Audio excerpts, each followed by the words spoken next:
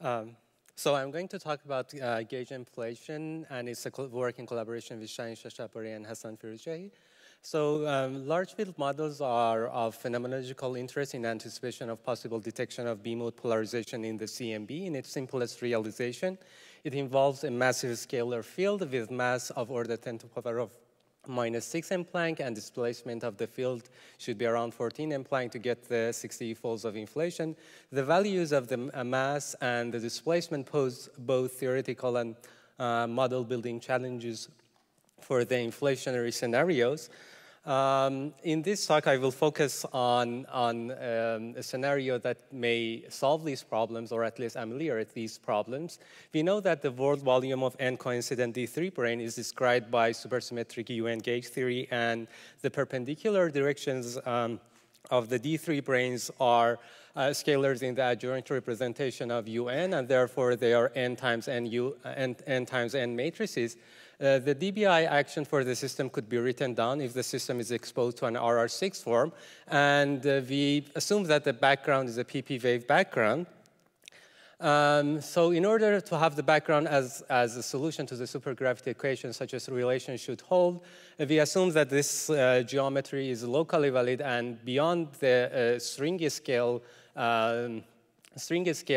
the geometry is completed to an R4 times Calabi-Yau manifold. So expanding the DBI action up to fourth order in Xi, the potential for Xi's will take this form, making this rescaling. The potential will look like this, where lambda and kappa is defined in terms of the string coupling and the strengths of the RR6 form.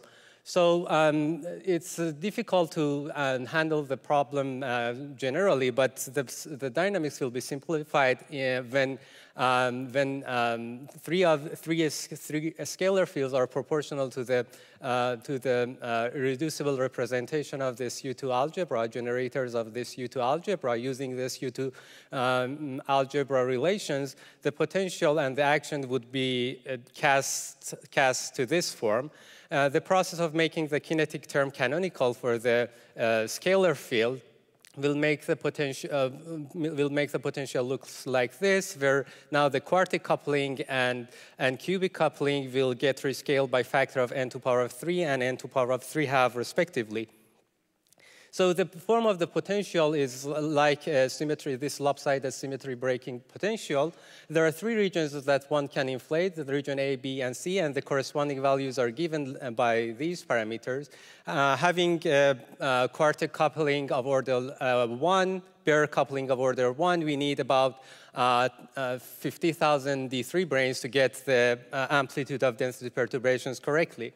So we can work out the spectrum of masses around the SU2 sector, and there are four groups, and they have a hierarchical structure in the sense that when you increase the level of the level which is labeled by L, you will increase the masses, and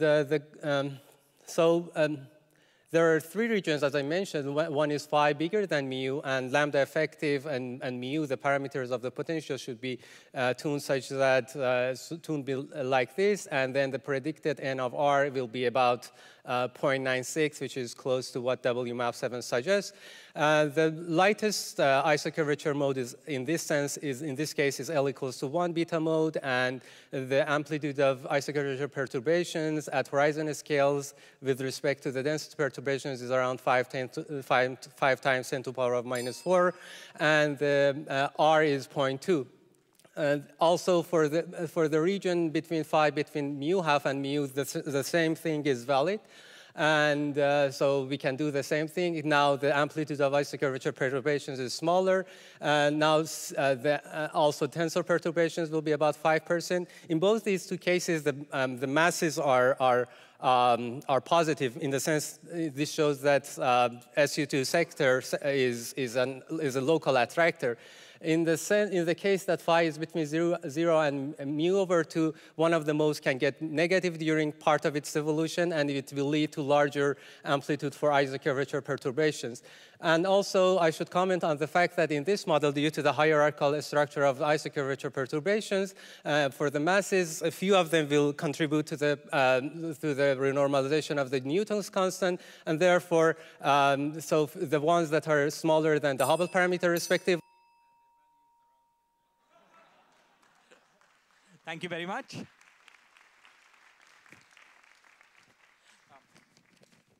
Our next speaker is Johan Blabak from Uppsala, and his title is The Problematic Back Reaction of SUSY Breaking Brains.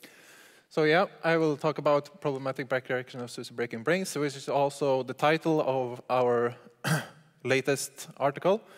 And first I will tell you something about smearing. So smearing, this was mentioned a bit by Gary, but it's an often used approximation procedure where the source profile is evenly smeared over the transversal manifold. So instead of having the delta function specifying the source position, you replace it by a constant that integrates to the same thing. So you can see, as you can see in this picture, we have a point in one case, which I would call localized, and smeared in the other. And this procedure is a consistent way to discovering gauged supergravities and makes it easier to find supergravity solutions. But problems with using this smearing procedure is that when one wants to consider corresponding localized solution, one does not know how much the localized differ from the smeared one. And this is the issue for warp effective field theories. And one does not even know if the localized solution exists necessarily if there is a smeared solution. Okay, there are solutions known to work both smeared and localized, but they are all such that the surrounding flux is mutually BTPS with the source, not necessarily a brane. And such case is the O-plane solutions of GKP. Our setup is the following. We have an anti-de Sitter in 7 dimensions times an S3. We fill the anti-de Sitter with an anti-de 6 brane. And this will give rise to an ISD flux. And ISD stands for imaginary self-dual. And it means that if we were to T-dualize this down to a 4-dimensional anti-de Sitter, the fluxes would be imaginary self-dual. Okay, and this flux is non-BPS compared to the anti-brane. That's the important thing. And here we're able to find smeared solutions. But when we look at the localized, we first consider a smooth profile. So we allow the source to have some width. Then there is no solution. And we also look at the delta function. And we again find no solution. And we have some topological-like argument as to why there is no solution.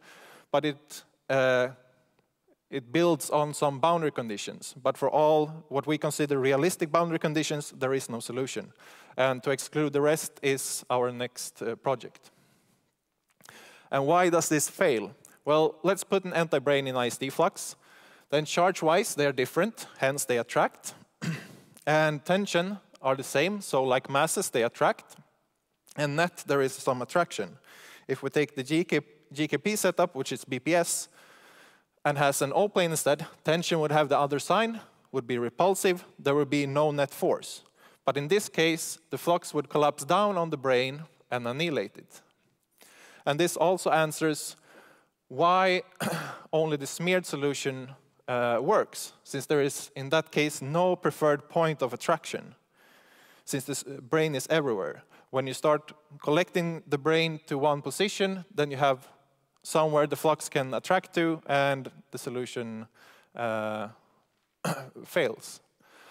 Okay, and what possible implications could this lead to? And so this approach is sort of similar to Benagranja and Halmagyi and others. Just that our setup is a bit simpler. And our approach could also have implications for KKLT. Since they put an anti-brane in ISD flux to uplift their ADS to a DS. So I would like to be bold and say that we might need to reconsider the use of smear sources in non-BPS setups, especially because of its phenomenological implications.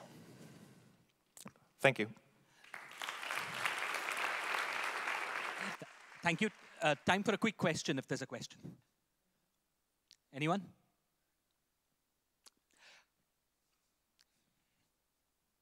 Okay, thank you.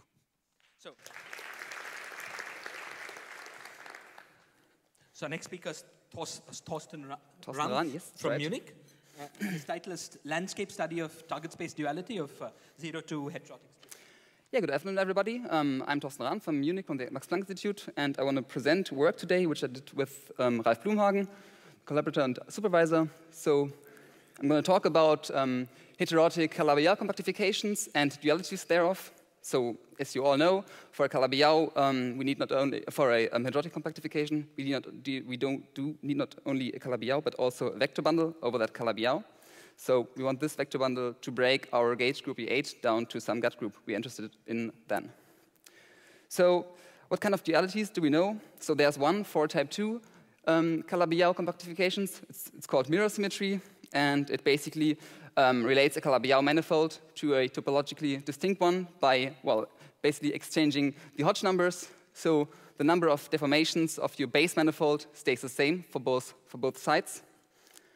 Then there's a generalization of this thing to heterotic compactifications where the bundle has to be involved if you want to have a duality. It's called 0-2 mirror symmetry. And here still the Hodge numbers exchange, so the number of deformations of the base stays the same. And, well, you also get a new bundle for your mirror manifold, which has the same number of bundle deformations at the end. So what we are investigating in our paper is actually a duality which is called target space duality. Here, basically, both your Hodge numbers change, so the total number of your base deformations change, and also the number of bundle deformations changes. But, well, at the end, you get the same moduli space, so you get the same number of deformations of your full theory. So we actually propose a procedure to generate from almost any given 0-2 model a different 0-2 model, so from one Calabi-Yau with vector bundle, a different Calabi-Yau with a different vector bundle that satisfies this relation and also has the same chiral spectrum. So how do we do that? Actually, we use the gauge linear sigma model, which was introduced by Witten in '93 in order to see that. So it has a silver potential and a bosonic potential. The bosonic potential also includes certain Fourier-Heliopolis parameters, which can take certain values. And for different values of these parameters, we get different phases, different vacuum configurations. So one may be described by a Calabi-Yau space with a vector bundle, but a different one, well, this would be a geometric one. Different one may be just a point. It is not a geometric one then, and it would be governed by a Landau-Ginzburg orbifold at the end. So what do these phases tell us? In the silver potential I just showed you, they appear homogeneous polynomials. Some of them define the properties of your bundle. Some of them define the properties of your base. So it happens now that in some non-geometric phases, these polynomials appear on an equal footing. So you can't really tell which one belongs to the bundle and which one belongs to the base. So this is then rather a matter of interpretation. So that's actually what we do. We take a Calabi-Yau manifold with a bundle, we go to some non-geometric phase, then we read off the data for a new geometric model, which is topologically distinct from the first one, and, well, then we compare the data in both geometric phases at the end. So this kind of duality was first explained by Distler and Katsu, and further investigated also by Green, Chang, Distler, and Blumenhagen.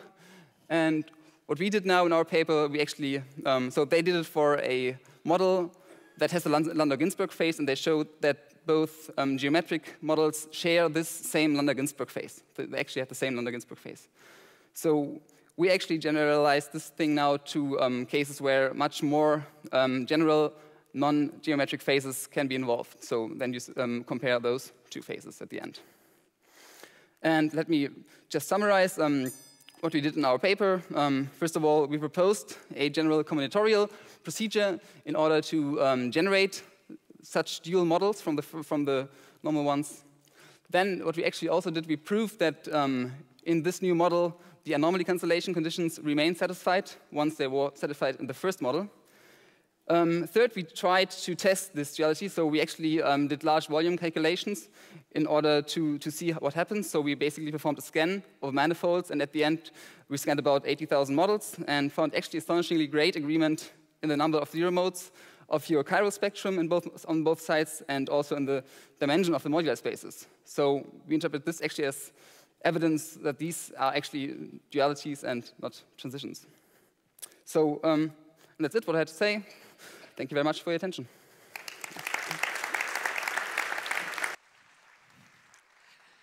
Thank you very much. Unfortunately, no time for questions.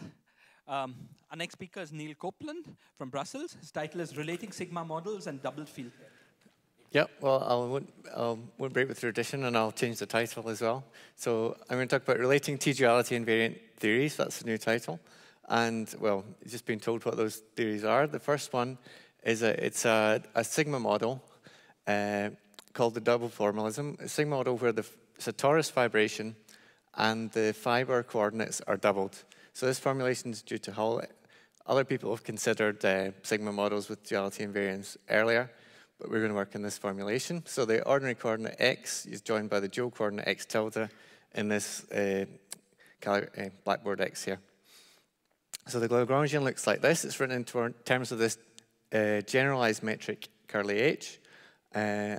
And if you remember Chris Hull's talk from Tuesday, you'll be familiar with that. Here it is written there. And property H has is that if you raise the indices here are raised with L. If you raise the indices with L, this ODD invariant metric, where D is the dimension of the fiber, then what you get is the inverse of H. And this form of H is the most general form of H with this property. So H is going to be the metric on the fiber, and B is the antisymmetric gauge field on the tensor. So, well, what we've done here is we've doubled the number of degrees of freedom by doubling the coordinates on the fiber. So we need to half that again in order to get back to the number of degrees of freedom we started with, so that we impose a constraint. So if we impose this constraint, which is written in terms of L and H again, and the word world Hodge dual, this theory is classically equivalent to the ordinary string. And what about quantum equivalence? Well, you can do a background field expansion. So if you recall, for the ordinary string sigma model, classical while invariance to extend to quantum theory at one loop, beta functionals must also vanish at this order. And you can calculate these beta functions by doing a background field expansion, expanding quantum fluctuations around the classical background using the background field method. If you do this for the only background field being a metric G, then the beta function is the Ricci tensor. So the vanishing of this is just that the background should be Ricci flat. If you include B in a dilaton, you get the same, the vanishing of the beta function is the same equations of motion as you get from supergravity, or the same supergravity fields as the NS sector of the string. And so you identify this as the effective action for string theory. You probably remember that. So can we do this for the doubled formalism? Back in 2007, along with Dave Berman and Dan Thompson, we did this. So first you have to incorporate this constraint into the action. And you can use a PST method for that. And you end up with this action where the Lorentz on the fiber, where the Lorentz invariance is no longer manifest. And again, it's written in terms of the two different metrics, L and H. So the vanishing of the beta functional here is written in terms of the vanishing of some tensor W, which runs over all the coordinates, including the doubled coordinates on the fiber. And this is not the same as the Ricci tensor of this double metric H, though there are some similarities on the base. Part of this W is the Ricci tensor on the base. But if you plug in the form of H and plug a form of L into this W, you find that the equations are equivalent to the original string that you started with. So at one loop, it is equivalent as well. Yeah. So the other theory we're going to talk about is double field theory. So I won't say very much about this because Chris talked about this on Tuesday. Said there's this level matching constraint. And if you impose a strong version of this constraint, then the fields are restricted, and you can formulate it in terms of this generalized metric H, which you recognized from the slides before. So if you look at the equation of motion, the equation of motion is the vanishing of this tensor R, basically. So it's this Ricci-like tensor R is the equation of motion. So if we compare these, we have to look at this special fiber background in which the doubled formalism is defined. So we take all the fields not to depend on fiber coordinates, the double fiber coordinates, and we take them not to depend on the dual coordinate of the base. And we plug these conditions into this tensor curly R. Then what we get is the vanishing, it's equivalent to W. So what's this basically saying is that the effective field theory for this double formalism is the same as this restricted double field theory. And what's very important in this is the role of R, which is this curly R is acting like a Ricci tensor. So another question we can go on and ask, is there some differential geometry in which we can understand where this R comes from? And sorry about that. Thank you very much. Our next speaker is Jose Edelstein from the University of Santiago de Compostela, and his title is Lovelock Gravity and Idiocy. Thank you. Consider that you want to analyze holographically superconformal field theories with non-equal central charges, A different from Z. Then you have to turn on higher curvature corrections in the gravity side. For instance, the Gauss-Bonnet correction in 5 dimensions. The coefficient of the Gauss-Bonnet term is basically proportional to the difference between Z minus A, and if you want to consider theories in which C minus A are finite in units of C, then you have to consider theories with Gauss-Bonnet, the coefficient of Gauss-Bonnet finite. It has been recently shown that this theory has some causality problems in this, except whenever this parameter is in this range. And on the other hand, in the CFT side, it has been shown that A over C in any n equals 1 superconformal field theory has to lie in this range, and the holographic Weyl anomaly makes a perfect matching between these two windows. I want to extend this to higher curvature corrections, even higher than quadratic. For them, we have the canonical problem that higher curvature theories typically have ghosts, unless we consider a particular kind of theories that are the Lovelock gravities. They are schematically the sum of different terms involving different powers of the curvature, and they are theories that don't have ghosts. For instance, well, the zero theory is the cosmological term, this is the Einstein-Hilbert term, this is the Gauss-Bonnet, and the cubic one has already this ugly aspect. The price to pay is that you have to, the order of the theory is related to the dimension of the space-time. So in order to go to higher order Lovelock theories, you have to go to higher dimensions. But okay, even if the theory looks difficult, amazingly the structure is quite simple. The theory has many vacua, k vacua, that are given by the roots of this polynomial. There are some roots of this polynomial that define vacua with some instabilities that are generalizations of Bolwer and Dessers. Basically, this is the condition that you get for a well-behaved vacua. And then, amazingly, you can find exactly analytical implicit solutions for black holes in these theories. Okay. Let's see what can we check in the ADS-CFT dictionary. For instance, the two-point function for whatever d-dimensional CFT, even if we don't know if there is a arbitrary d-dimensional CFT, and if it's a Lagrange or not, probably not. Well, the would-be theory would have a stress energy tensor, and the conformal field theory structure only fixes the two-point correlation function, except for this central charge. And you can do the holographic computation of this central charge in Lovelock theory. It gives you this result. And then you can see that in this entry of the dictionary, you can read off the fact that the branches that are not ruled out by Bolwer-Dessner instabilities are precisely those branches that lead to unitary CFTs in principle. Okay, what about the extension of causality violation versus positivity of the energy to higher curvature theories that I mentioned in the first slide?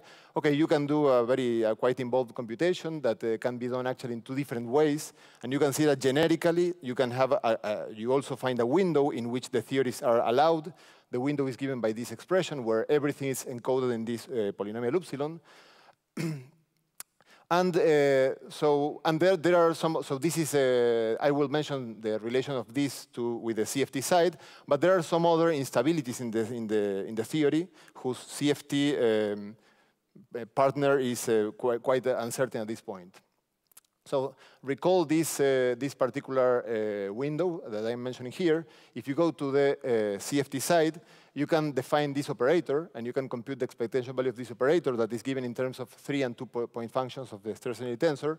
The conformal symmetry fixes everything except this coefficient, and you can see that this coefficient has to be in this window for the energy to be positive.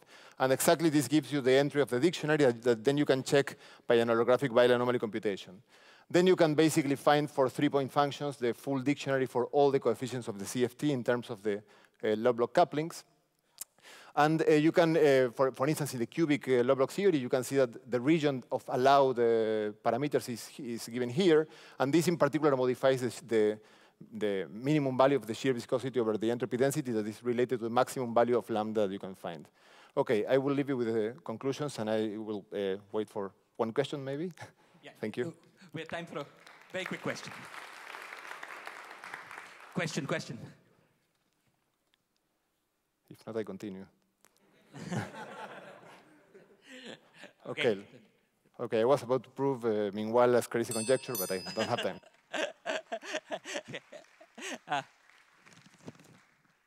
Okay, and our next speaker is Tom Hartman. No, that's not right. Do you want to just go?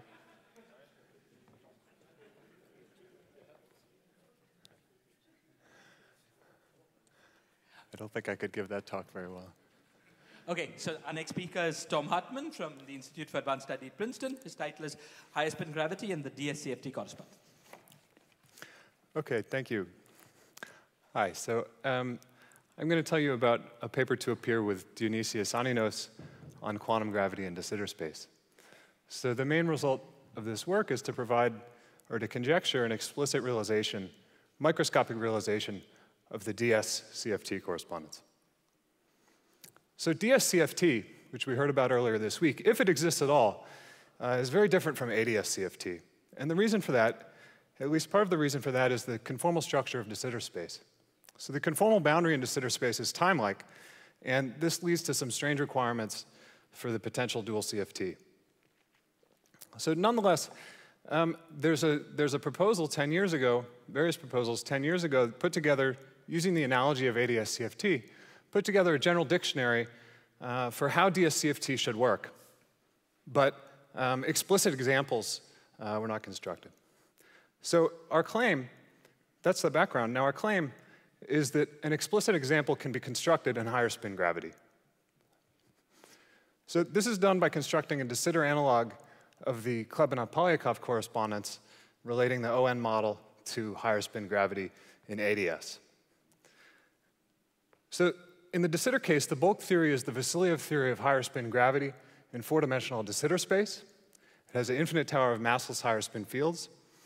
And the dual CFT is a free field model that we call the SPN model. It's a strange CFT. It has anti-commuting scalar fields and is therefore non-unitary. But remember that this theory lives on the Euclidean time-like conformal boundary of de Sitter space, and Euclidean CFTs don't need to be unitary, so that's not a problem. So that's the idea. In the remaining time, I'll just put the details up here. So on the first line, here is the Lagrangian of the proposed dual CFT, the SPN CFT. This is the free version. As in the ON model, there's also an interacting critical version of the CFT that's also dual to higher spin gravity. So chi here is an anti-commuting scalar field. Omega is the anti-symmetric symplectic form. And this theory has invariance under SPN rotations of chi. This theory can be motivated by taking the analytic continuation of the ON model under n to minus n. This flips the sign of the cosmological constant and takes you from ADS to DS. So there are basically 3 pieces of evidence for this proposal. The first is the spectrum of operators. The operators in the Bolkin boundary match. The second is an RG flow. So much like the ON model, the SPN model has a double trace deformation that triggers an RG flow to an interacting critical point. And this RG flow can be, the same transformation can be interpreted in the bulk theory as taking a Fourier transform of the wave function of the universe, and this matches to the boundary. Finally, we've checked that the three-point correlation functions of the Bulk-Vasiliev theory exactly match with the three-point correlation functions predicted by the SPN CFT. So a priori, this would be a difficult computation, but luckily, all of the work has already been done by Jianbi and Yin in the context of ADS. And the results in de Sitter space, in fact, all of the checks in de Sitter space can be done fairly easily by trivial modifications of the checks of the Klebanov-Polyakov conjecture in ADS CFT. So in conclusion, if this duality is correct, then it raises the possibility of using higher spin gravity as a toy model for quantum cosmology. That is, an exactly solvable theory of quantum gravity in de Sitter space. Of course, it's only a toy model because higher spin theory has this infinite tower of massless higher spin fields, and there's no apparent, or at least no known limit that gives ordinary gravity in 4 dimensions. Okay, thank you.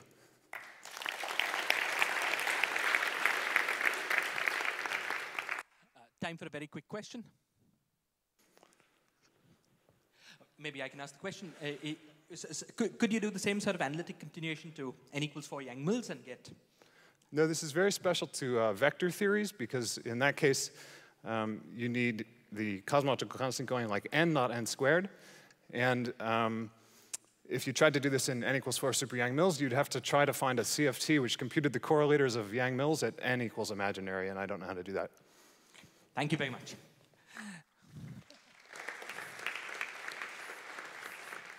Our next speaker is Hirota Airi from Taiwan, and his title is Stokes Phenomena in Integrable Structures and Non-Critical String Theory and M theory.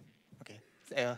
I'm Hirotaka Irie from the NCTS Taiwan, and then this work is the collaboration with Chang Zhong Chang and then Jixian Ye.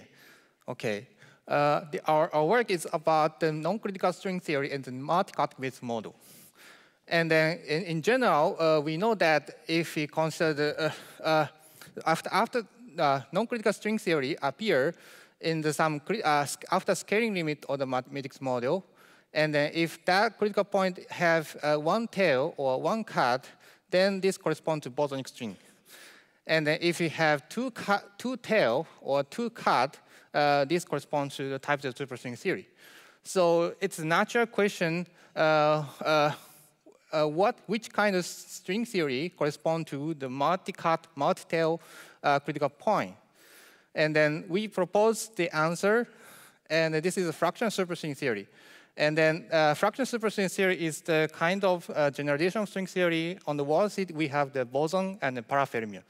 Okay, this is a special critical point we consider here. Okay, then we obtain the spectral curve in the multi-cut matrix model. And it's known that in the one-cut, two-cut case, in the bosonic superstring case, this curve is given by the Chebyshev polynomial. And then we next consider the zk symmetric distribution of the spectral curve. Then we obtain that is a Jacobi polynomial. And then if we consider fractional superstring critical point, then we obtain some generalization of the Chebyshev polynomial. And then this is a concrete form. And then this algebraic equation for the algebraic spectral curve is given by like this. And T is the Chebyshev polynomial. And then this kind of form is exactly the same as the one-cut, two-cut critical point. It's Chebyshev polynomial. And then the difference is that this here is index P and Q. This fits level the critical point, but that is not the coprime. But this is a big difference. And then because of that, this algebraic equation almost factorized. And then this is a concrete what actually happened here. So we have the multi-cut, so this wavy line is a cut. And then what happened here? Maybe we can say in this way. Perturbative string series are located in each angle. So for example, if you look at this angle, here we observe this series of bosonic string in the perturbation theory. And here, we observe the type 0 superstring theory. And then in this another angle, maybe we have another fraction superstring theory. And then these string theories are completely decoupled in the all-order perturbation theory. So this is the reason why we have the factorization here. And this situation resembles the proposal by the Hojava Kira in 2005 about the non-critical M theory. And they say that if you add the angular direction, which is invisible in the perturbation theory, then non-critical string looks like M theory. So this, our multi-continuous model also realized that kind of situation. So it is another realization of non-critical M theory. And then here, we obtain the spectral curve, but another more information which is out of the perturbation theory is the Stokes phenomena. How to arrange these string theory, 1, 2, 3, or 2, 3, 4. So this is the next work. So we consider the Stokes phenomena in this critical point. And it's mathematically, this is a system. And anyway, we got a solution. And then that solution is labeled by some Young diagram. And then mathematically, people say that it's very difficult to obtain the Stokes multiplier in a very general case. But we got a solution. The reason is that we found some physical condition, which we call the multi-cut boundary condition. And then that gives some equation, which help us to obtain the Stokes multiplier. And actually, interestingly, this equation is nothing but a bunch of the TQ relation of the quantum integral system. So it's first a new relation between the quantum integral system and the non-critical string. And then maybe finally, let me say the relation to the Chekhotiv alpha. Our case is. Sorry.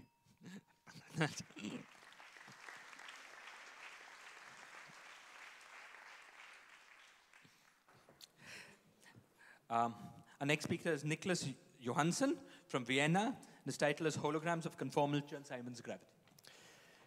Yes, thank you very much. That's precisely right. So I will speak about something done with, this is work that will appear soon with Hamid Afshar, Branislav Svetkovic, Sabine Ertel, and Daniel Gromiller. The last two are in the audience. So we study a particularly simple three-dimensional theory of gravity, which consists only of the gravitational Chern-Simons terms, the Chern-Simons terms in terms of the Levi-Civita connection. And this is completely topological. It has no degrees of freedom locally. It has two kinds of gauge symmetries, so diffeomorphisms and Weyl invariance, local Weyl invariance. But non-trivial dynamics appear if you induce a boundary or put the theory on a manifold with boundary. So we perform a holographic description of this, and this includes a lot of stuff, all about which you can read about in the upcoming paper. Today I will focus, due to lack of time, on a particular part of this, and this is what does the Weyl symmetry turn into when a boundary is taken into account. So what do I mean by that turn into? Well, let's review as a warm-up the 2+1 dimensional Einstein-Hilbert gravity on an asymptotic ADS space. So this has only the diffeomorphisms as gauge symmetry. But putting this on a boundary, for instance, an asymptotic ADS boundary, so here at y equals 0, and imposing some boundary conditions, then the diffeomorphism must respect these boundary conditions. But some of the diffeomorphisms that do not vanish at the boundary, and in the canonical realization, that means that they require a boundary piece. So that means that the constraints turn from first class to second class, so a gauge symmetry turn into a global symmetry. And this global symmetry is, of course, just two copies of Virasoro for this particular case. So the question is, what happens then in Chern-Simons gravity? What happens to the Weyl symmetry? So first of all, we have to impose some boundary conditions.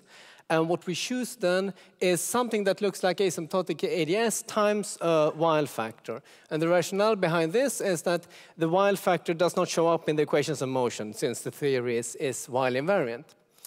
And the gauge transformations then that preserves these boundary conditions depends crucially on the boundary conditions that we put on phi.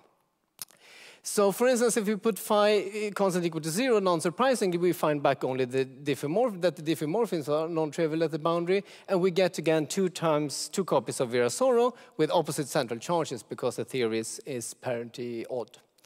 The wild charges, however, are trivial, so these are just a gauge symmetry still. If we choose phi to be some fixed function, then we still just get two copies of Virasoro. However, then we must compensate the diffeomorphism with some wild rescaling to keep the function f fixed, because a diffeomorphism would in general change it. The wild charges, the pure wild charges, are still trivial, so this is still just a gauge symmetry. However, if we allow phi to be any free function that can vary between different states in the theory, then we get finally a non-trivial wild charge, and this is the interesting new thing that I speak about now, so to speak. Right. So imposing that these charges are conserved, that gives some consistency conditions on the function phi. So there are many possible things that you can study, many partial variants of these consistency conditions, but one particularly simple is assuming that phi is just some function of one of the light cone coordinates on the boundary, so say of x plus, and that imposes then the same condition on omega being the parameter in the wild transformation. And doing this gives rise then to two copies of the Virasoro algebra. Still, these are the combination between wild rescalings and diffeomorphisms, and a tower of operators that look precisely like an affine U1, so precisely like the modes of a scalar field. And precisely when these consistency conditions hold, are you allowed to perform a Sugawara shift to define sort of a full Virasoro algebra that generates just diffeomorphisms at the boundary, and this then shifts the central charge by one in one of the Virasoro algebras. So that is the punchline. Introducing this free function phi sort of induces a background chiral scalar field at the boundary. Thank you. Thank you very much. I'm afraid no time for questions. Yes. Thank you. Our next speaker is Johan Kallen from Uppsala. His title is Cosmological Localization of Chern-Simons Theory. Yes, thank you. So my talk is about path integral localization of Chern-Simons theory on Seifert manifolds. And I will do that in a new way, which I think is pretty nice. So now listen up. So here's the setup. So I will consider Chern-Simons gauge theory on a compact three-manifold with a simple, compact, and simply connected gauge group. And this theory, of course, has a very long, interesting history with relations to different parts of math and physics. And theories like this, it's, of course, very interesting to find different ways of doing calculations. So according to today's fashion, I want to do path integral localization of Chern-Simons theory. But as we've seen in previous talks in this conference, the very least you need in your theory in order to do path integral localization is some kind of odd symmetry. And in the original formulation of Chern-Simons theory, there is no such odd symmetry. So you have to do something with the theory. And that we can do. What we can do is to introduce a set of auxiliary fields together, and these auxiliary fields are fermions and bosons, odd and even fields, together with an odd symmetry, such that this odd symmetry acts like an equivariant differential on the space of fields. And now we are in business to do localization. And this odd symmetry, we can introduce that on any compact orientable three-manifold. It involves the choice of a so-called contact structure, but that always exists in these cases. So this is the main result of this talk. That's why I put it in a box. However, in order to localize, we have to require something more, which will restrict ourselves down to so-called Seifert manifolds. So these manifolds are U1 fibrations over a Riemann surface. If we're on these Seifert manifolds, then we have every ingredients we need in order to use the Ataya-Bott-Berlinghe-Vergoux localization formula. in order to reduce the originally infinite dimensional path integral down to something finite dimensional. Of course, in order to introduce such auxiliary fields and odd symmetry in this nice way, it's not so easy to guess. It comes from somewhere. And of course, it comes from something which has been done before. And it comes from n equal to 2 supersymmetric Chern-Simons theory, which Kapustin, Willett, and Yakov localized on S3. The funny thing with n equal to 2 supersymmetric Chern-Simons theory is that all the superpartners of the gauge field are auxiliary. So it's the same thing as Chern-Simons theory. So that's where the auxiliary field comes from and the odd symmetry. However, if we want to mimic what they did on S3 on more general manifolds, we have to twist the theory. And that we can do, and that's how we obtain the structure I showed on the last slide. And this twisting involves the choice of a so-called contact structure. Of course, the results we obtain with this method agrees with other results in the path integral approaches to Chern-Simons theory. For example, non-abelian localization by Beasley and Witten a few years ago, and abelianization by Blau and Thompson. Here I should maybe have had some kind of nice formula to flash for you in order to show that, we're actually calculating something. And in the simplest cases, this Chern-Simons theory reduced to a matrix model, but I don't have this formula here, but trust me, we can calculate. Okay, I'm in good shape here. So here's a summary of my talk. So I described, or I told you, a new way to do path integral localization in Chern-Simons theory on Seifert manifolds. And it's done by introduction of auxiliary fields and an odd symmetry. And it's obtained by twisting the method introduced by Kapustin, Willett, and Yakov on S3. And a small little outlook. If we stay on S3, this, what I called twisting before, it's basically a change of variables. But using this change of variables, this localization computation sort of technically simplifies a little. And possibly it can offer an alternative and more efficient method to do calculations in other three-dimensional gauge theories. For example, these Chern-Simons plus symmetric theories, if properly understood. So, thank you very much. Thank you.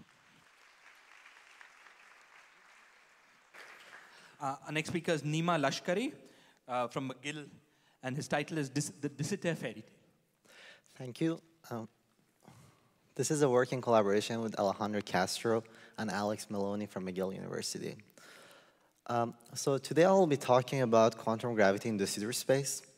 And as you probably know, there are certain conceptual problems with such a theory, if it exists. For example, we don't really know how to define observables, what are the observables, or what is the nature of the entropy of cosmological horizons, or how does quantum gravity could alter the physics of an observer in the Sitter space. So in this talk, I'll try to address the third question, the third problem, and we do so by constructing a Euclidean partition function for pure gravity for three-dimensional de Sitter space as a sum over geometry. The reason that we do it for 3 dimensions is that, as you will see, the question is more manageable in 3 dimensions. So, so what is our philosophy? What's new in this method? So our philosophy is that we're going to, because it's only the static patch over here, the triangle over here. Yeah. It's only the static patch that is relevant for the physics of an observer in the Sitter space. When we're going to Euclidean space, we're going to only consider the Euclidean continuation of we're going to consider the Euclidean continuation of only the static patch of the Sitter space. So what does this give us? In addition to the standard 3 sphere that we usually consider as the Euclidean continuation of the Sitter space, we get a whole new set of smooth manifolds that are locally S3, and with these set of identifications for 2 co-prime number that are parameterized by 2 co-prime numbers P and Q. There's a natural interpretation that comes with these manifolds. As you can see, if you just look at this identification, it suggests that these saddle points actually represent a grand canonical ensemble with this temperature and this angular potential. So what's our goal? Our goal is to compute the exact partition function for three-dimensional de Sitter gravity with all the perturbative and non-perturbative contributions. So how are we achieve this task? It's twofold. First of all, we should be able to identify all classical solutions of all the solutions of the classical equations of motion. And second, we should be able to compute this infinite series of corrections around each saddle point to be able to compute this partition function up here. There's a sum over topologies, and by the sum over topologies, we're going to consider the sum only on these length spaces that I was talking about because we actually know how to interpret them, and they are smooth. And moreover, if they actually have anything, if there's any, if they're the only things that are, if it's only the static patch that's relevant for the physics of an observer in the Sitter space, they seem to be natural. It seems to be natural to consider them when we're computing the partition function of the Sitter gravity. So what's the technique that we're using? The technique is just a simple rewriting of gravity in terms of Chern-Simons degrees of freedom. And we're using the known results in the Chern-Simons literature to compute this full partition function. So what do we find? We find some nice expression at the end of the day is log of 4 sines. Okay, you can write it in one line. But there's an interesting observation. It turns out that this partition function actually has a piece that is not regularizable. So it diverges, and you cannot render it you cannot regulate it. So what does this imply? What is the conclusion? There are 3 possibilities. First, maybe the Sitter gravity does not exist. It's not as a sensible theory of quantum gravity. Second possibility is that if pure Einstein gravity is pathological, maybe we should include matter. So in another work, more recently, with the same collaborators, we considered topological massive gravity. And it turns out that in the inclusion of the graviton, the massive graviton mode gets rid of this divergence and renders its theory finite. Third possibility, we've just missed a physical point. We're computing the wrong thing. Maybe there's boundary data that's important. Maybe there's something else that we don't understand. Thank you so much. Time for a very quick question.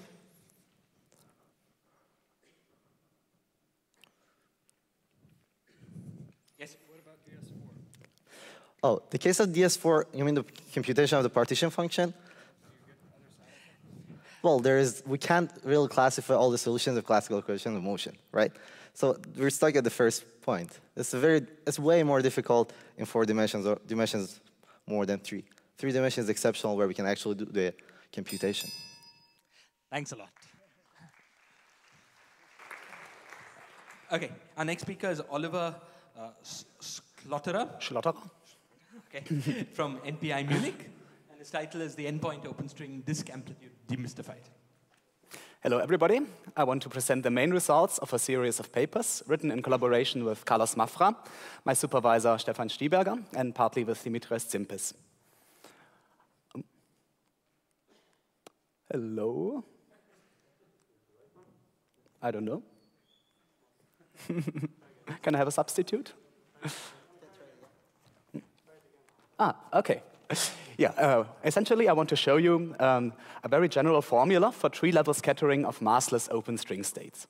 We have worked out the endpoint amplitude for any number of external legs, and we have found that it obtains a really, really compact form. More precisely, the color-ordered open string amplitude on the left-hand side with n external legs always decomposes into a linear combination of field theory amplitudes of the underlying super Young-Mills theory.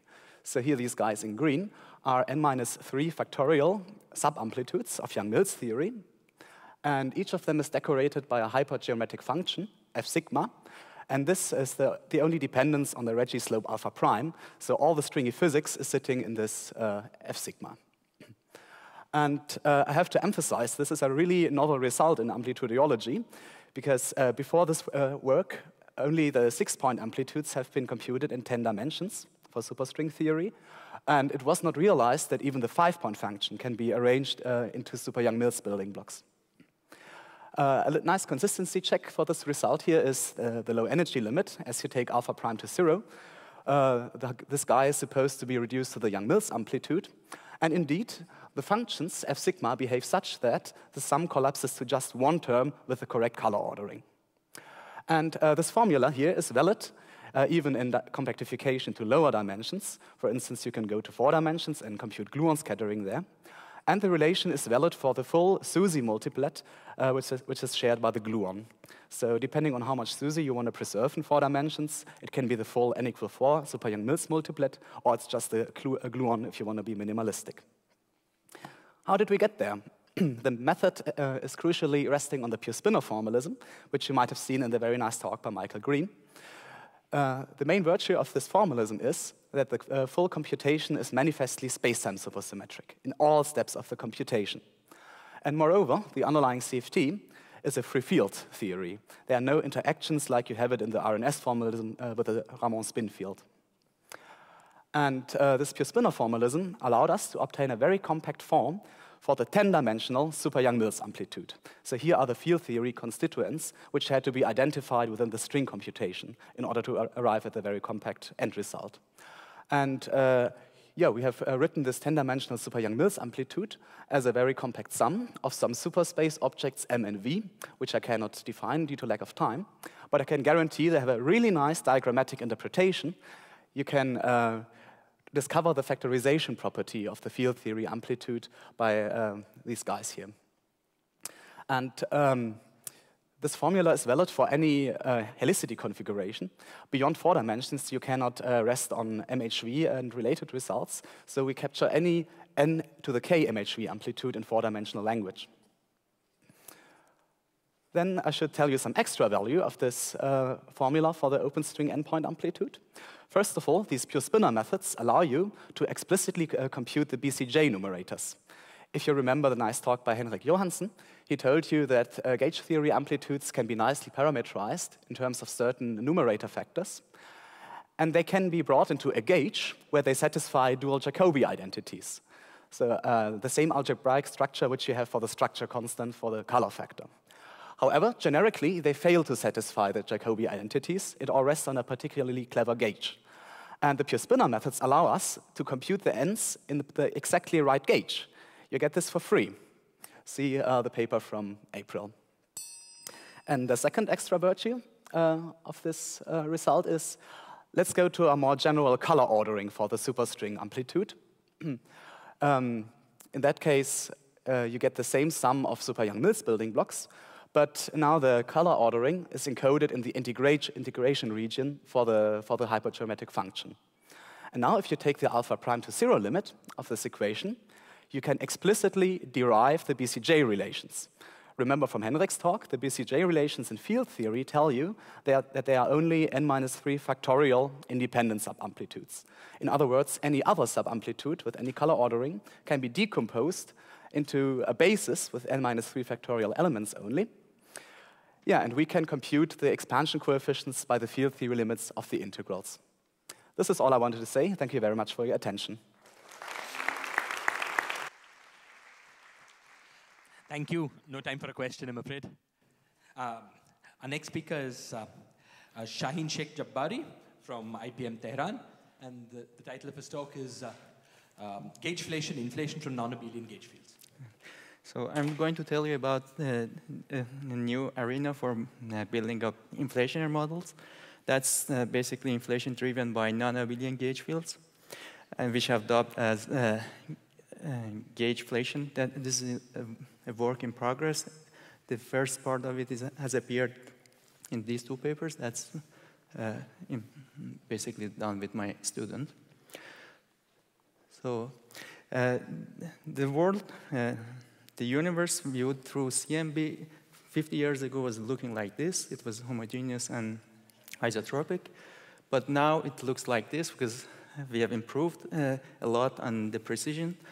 And we have been able to quantify these fluctuations basically through these parameters, which are the power spectrum of the fluctuations, which is of order 10 to -9, the spectral tilt, and the non-observation of gravity waves has led to this bound for this R. So the setting that I'm going to introduce is basically we have a gauge field, non-abelian gauge field, which is going to, a part of it is going to be playing the role of inflaton. Let's take for simplicity, let's take the gauge group to be SU2. And I'm going to take, for this stage, this is the generic Lorentz and gauge invariant action that one can consider. And I'm going to be within the FRW type cosmology. And the problem that usually arises when we want to use anything other than scalars as inflaton is, for example, the gauge field here, is that turning on a gauge field will break the rotational symmetry. But here, since we are dealing with the gauge fields, it's possible to retain that rotational symmetry as a part of the a global part of the gauge symmetry, because gauge fields are defined up to gauge transformations. In particular, that's basically, if we consider this kind of field configurations, this phi up to the scale factor is going to be scalar. And basically, one can easily show that this specific configuration could, the dynamics in this specific configuration is consistently reduced to the scalar field, and this is described by the scalar field, and it's completely homogeneous and isotropic. So now I want to do model building, and I need to choose what the action is. So far it was just generic. So of course you know that the Yang-Mills action, which is the most obvious, is not going to do its job because it's scaling invariant, and P would be equal to a third of rho. That's not useful for doing inflation. So that's just, we need to add some other terms. This is just for the model building to show that the idea works. Let's add this very specific f to the 4th term. So this model has two parameters, the Yang-Mills coupling and this kappa. And one can work out the dynamics. Basically, these are different equations. And it's possible to show that the theory, I mean, the dynamics has a slow roll. So this is, for example, for some specific values of the parameters here. This is the psi field, and this is the slower region, and then this is the end of inflation, and it starts oscillating. We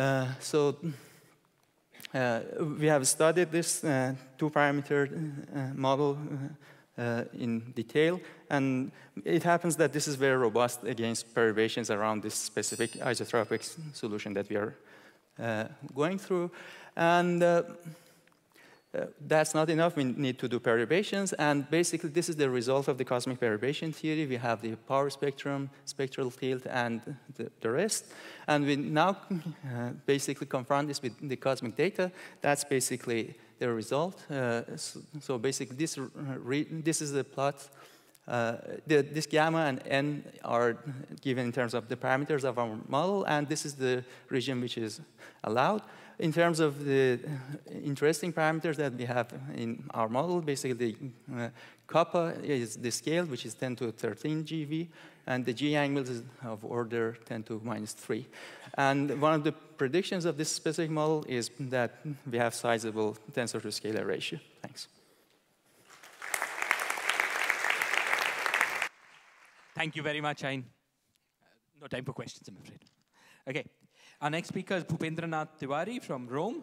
His title is Statistical Fluctuations in Black Holes. I thank the organizer. The title of the presentation is Statistical Fluctuation and Black Hole. So I will consider fluctuation of a black hole with finitely many parameters like charge, anti-charge, mass, angular momentum, and if other any. And then try to understand are these configurations are stable or not under the statistical fluctuation. So some motivation are in this paper by Rupenier and Weinhold in long time ago. And here we focus on the string theory and M theory black hole, and I will present one example. Although there are some application in condensed matter, quarkonium configuration, and other also. And then there are some physics of black hole at 0 temperature and non-zero temperature that we also consider, but I will not present here. The purpose is to understand the stability of black hole and phase transition. And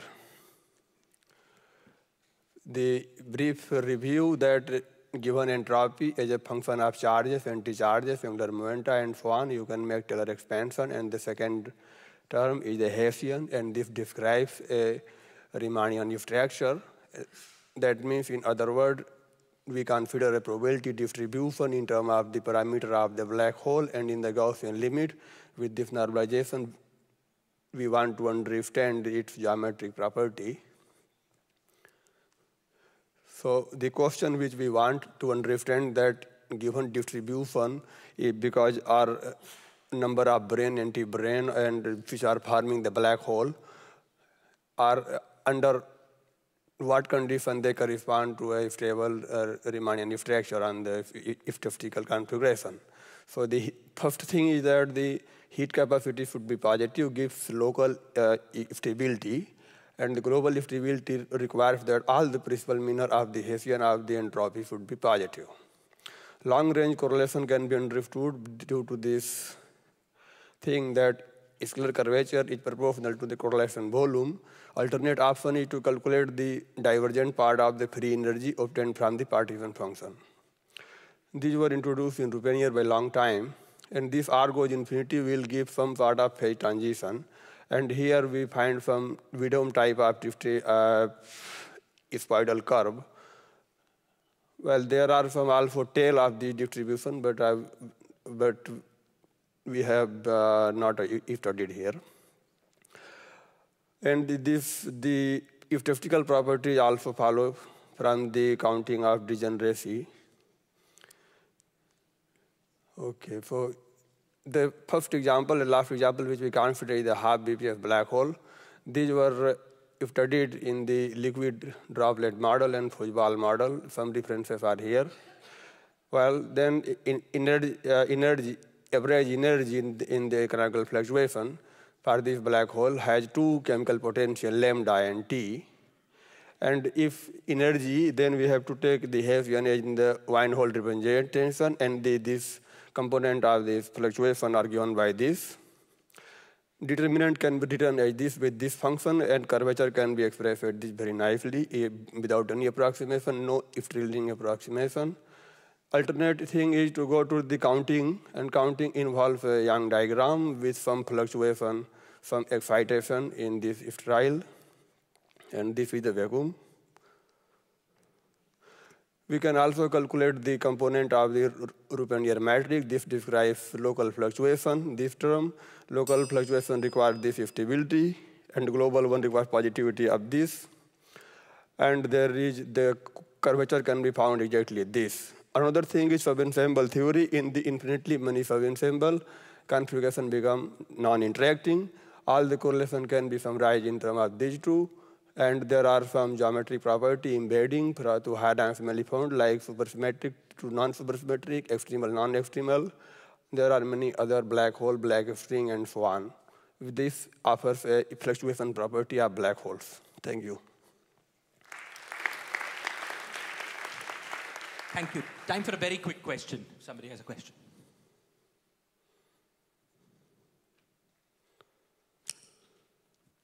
Okay, thank you. Our last speaker for today is Hagen Treindl from Saclay. His title is Gauged N equals 4 Supergravity from Calabi-Yau 3 foot. Thank you very much. I want to talk today about work in progress together with Amir Kashanipur and Ruben Minazian in Paris. But some of the technical tools are also based on work with Jan Louis and collaborators in Hamburg. So I have this picture here that you have seen a lot of times, and you have stared on it a lot of times. And I want to convince you today that even though people have worked on this for a very long time, there are still new structures to discover in Calabi-Yau compactifications. And I will specify today on some gauged N equals 4 supergravity you can find from Calabi-Yau compactifications. So the Calabi-Yaus I talk about are Calabi-Yaus for Euler number 0. So in type 2 compactifications, there are perturbative corrections to the holomorphic p-potential of the scalar manifold that are proportional to the Euler number. So, but if the Euler number vanishes, maybe there should be some reason why these perturbative corrections vanish. And so that was the question we started from. And actually, there's a Hopf index theorem that says when it vanishes, there exists a nowhere vanishing one form or vector V on the manifold. So if we have a Calabi-Yau with SU3 holonomy, so that means we have one covariantly constant spinor, you can construct by this one form a second spinor out of this, which is maybe not covariantly closed, but still this defines an SU2 structure that has been analyzed in this series of papers by various people. So the expectation is, because we have now two spinors instead of one, we should have twice as many supercharges in the four-dimensional theory. So how does this work more precisely? So we start with the Calabi-Yau threefold, and these are the fundamental forms of the Calabi-Yau threefold. But what I just told you is that for Euler number 0, you have an SU2 structure, and this means we have some holomorphic one form and a triple of real two forms, but these are not closed anymore. So the D of this is equal to some torsion classes. So that's analogous to what Gary Shu talked in his talk about. So now you can do a similar kind of Kaluza-Klein reduction as in standard Calabi-Yau, okay, 3 times D2 compactifications. And now you get from this torsion class, you get extra couplings, and this leads to an gauged n equals 4 supergravity. And the torsion classes more precisely map into some gauge group, and this gives a solvable gauge group usually. So how is this related to the original story? Actually, if you consider this n equals 4 supergravity and you compute the vacuum of this theory, it's not n equals 4, it's just n equals 2, so you have some partial super Higgs mechanism. And if you just compute the effective theory in this vacuum, you get an n equals 2 supergravity. So that's some kind of Higgs mechanism. And if you integrate out the heavy fields, you get from the gauged n equals 4 supergravity to n equals 2 supergravity. So first, I want to mention that there are many Calabi-Yaus of Euler number 0, so there are a lot of SU2 structures, and in principle, you should be able to apply this to all of them. So we have a lot of examples, and what can we do with this result, with this gauged n equals 4 supergravity? Well, the first point is the n equals 4 supergravity is very constrained. Actually, there's no free continuous parameter. All parameters are integer valued. So it's much more constrained, actually, than n equals 2 supergravity. So actually, the moduli spaces of the n equals 2 supergravity should somehow be special or fit into a certain class. So the question is, what are the constraints on these n equals 2 moduli spaces? Second, in this procedure, when you get this gauged n equals 4 supergravity, you know that there's an n equals 2 vacuum. So this extends previously known results on this spontaneous partial supersymmetry breaking from n equals 4 to n equals 2. And because you have so many new structures, thank you, because you have so many new examples, you might extend this vastly. So other questions are about the quantum properties of the series. So maybe you can, by using this n equals 4 supergravity, you can make new theorems about instanton corrections and self-mirrors for such manifolds. For instance, Ferrara, Harvey, Swaminga, and Waffer, already 15 years ago, computed or considered one of these examples because it was self-mirror. Another question is, so far, the BP aspect of gauged supergravities are maybe not even defined, but for sure not known so far. So maybe by relating some gauged supergravity, some n-gauged supergravity, maybe we can learn more about BP spectra in these cases. So, and furthermore, there are more mathematical theorems in the literature that might ensure SU2 structures for certain compactifications. So, and sorry about that. Okay, unfortunately, no time for questions. Okay, so that's it. I'd like to, on behalf of all of us, I'd like to thank all of our Gong Show speakers for an excellent set of talks. It's quite amazing how they all stayed in their 5-minute limit. Thank you, everyone. Thank you for coming.